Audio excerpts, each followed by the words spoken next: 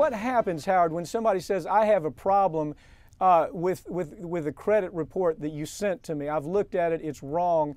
And the consumer thinks, okay, well, there's somebody that's really going to pay attention to this. Somebody's really going to look at this and they're going to get it straightened out, and I'm going to be able to cut through all the bureaucracy and they're going to get my life right. Isn't that way, way far from the truth? That's about as far from the truth as you can get, Mike, because the fact of the matter is the Fair Credit Reporting Act requires that they should conduct a reasonable investigation when a dispute is filed by a consumer. What actually happens will amaze you.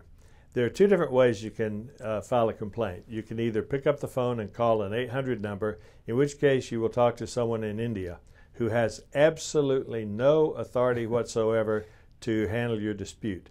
What the people in India will do is to try to convince you that the only way you can get a dispute resolved is to go back online and file their online complaint. Now, when you file an online complaint, amazingly enough, this is then sent to their dispute resolution center, which is located in Chile, and there's another one located in India, another one located in the Philippines with the three companies. In Chile, for example, they are handled by very young people who have the duty of going through 90 of these per day. They will review only enough of the dispute, the form that you file, to determine just the very largest general nature, and they will reduce that to a 2-letter code.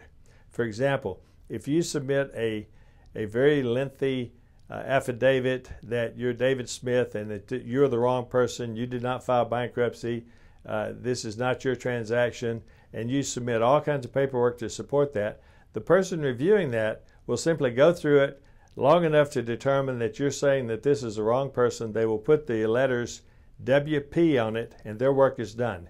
They can't phone you, they can't email you, they have absolutely no authority. As a practical matter, Howard, nothing happens. Nothing happens. You have the agency that says they complied with the letter of the law, but the consumer whose life is upside down because they've been told they can't buy a house, they can't buy a car, they know that the credit reporting is completely wrong, but as a practical matter, nothing really happens. Isn't part of the problem, Howard, that you used to have an intensely personal process of credit review and credit reporting. It was person to person, it was bank to person, it was agency to person. Now you have it being taken where you simply have somebody keying in information, somebody in India, as you say, or somebody in Chile. It could be a design in the software, it could be a problem there, it could be incorrect social security number, it could be a wrong keystroke. And all of a sudden, a guy like David Smith has his life turned upside down because some bumpkin who's unwilling to do their job or is not even directed to do their job doesn't have control, even if they find a mistake. That's absolutely correct, and it takes literally years to get this done, and in most cases, people just wait the 7 years until it goes off the credit report automatically.